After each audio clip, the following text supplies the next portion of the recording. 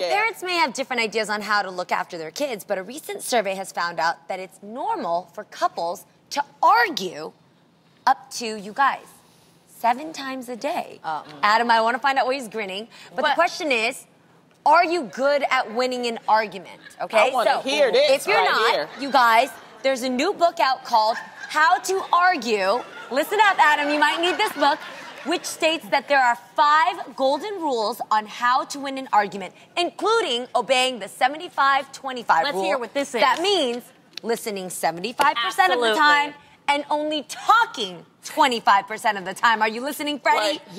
So, Tamera, I want to ask you, look at these two, cool off, Adam. Do you think that that's a good way to win an argument? Yes. Listening is...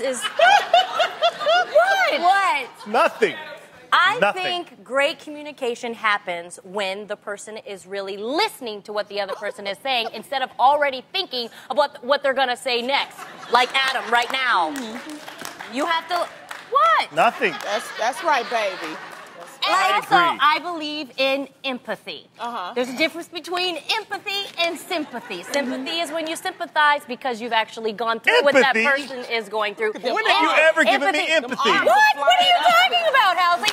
It's putting yourself in the other person's shoes, trying to understand There's got to be a study, too, about the longer your hands go, the more you're Was she trying elaborating. to get that point? Wait, we need an example. Like, specifically an example. What is something... Well, we don't argue 7 times a day, that's for sure. Yeah, that doesn't happen. Crazy. Yeah, we don't even argue every... But I never win, so it doesn't matter. What are you talking about? She's a better Men never win. No, it don't matter if I win, I don't win. You know what I mean? I still lose. Can you recall right now a time where you felt like you should have won? Yesterday. What happened? Saturday. Sorry, Saturday. I don't even know what he's talking about. She blamed me for losing Aiden's clothes. And I said, I didn't lose his clothes. Not losing, misplacing them. There's a difference. Tamera, if you could do 75% of listening right now, we could hear this. Oh, Jeannie. Thank you. That is true. Welcome, Adam. You do talk a lot when we argue. So I'll listen. Long and short of it, I didn't lose the clothes, and all I said was look in the drawers where maybe they were put, but not by me. And that's where they were.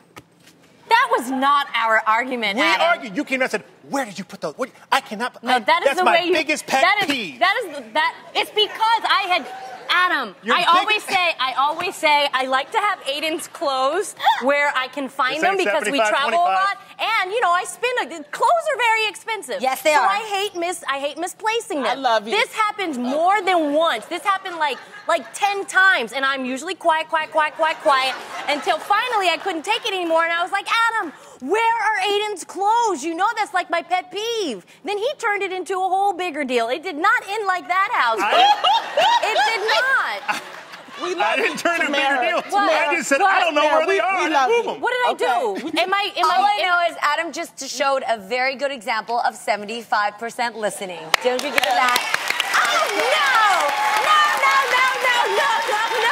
No, I'm teasing. Come back over here, Housley. Come back. You know what? But the thing is, at the end of an argument, we always make up, you guys. We do. Give me a kiss. Oh, I love you, Baba.